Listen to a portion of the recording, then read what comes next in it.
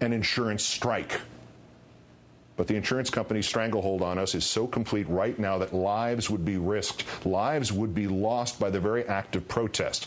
What parent could risk the cancellation of their child's insurance? What adult could risk giving his insurer the chance to claim that everything wrong with him on the day of an insurance strike was now suddenly a pre-existing condition?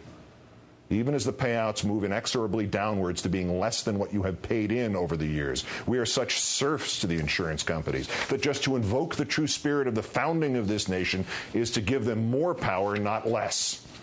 So I propose tonight one act with two purposes. I propose we, all of us, embrace the selfless individuals at the National Association of Free Clinics. You know them. They conducted the mass health care free clinic in Houston that served 1,500 people. I want a health care free clinic every week in the principal cities of the states of the 6 senators key to defeating a filibuster against health care reform in the Senate.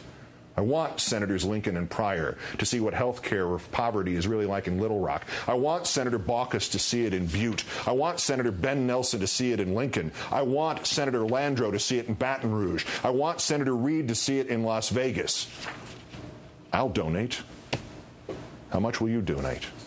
We enable thousands of our neighbors to have just a portion of the bounty of good health. And we make a statement to the politicians. Forgive me, William Jennings Bryan.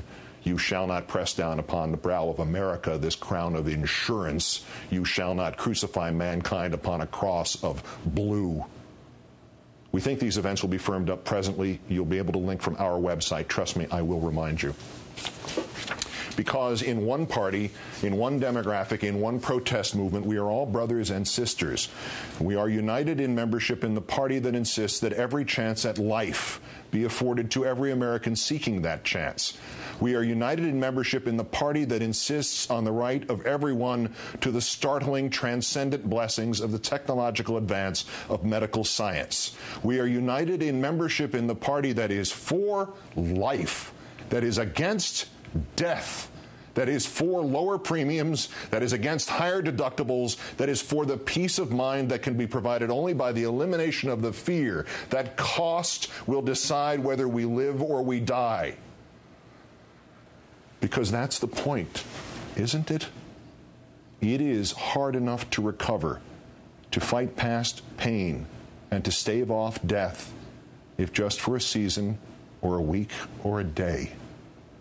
It is so hard that eventually, for you, for me, for this president, for these blue dogs, for these protesters, it is so hard to recover that for all of us, there will come a time when we will not recover. So why are we making it harder?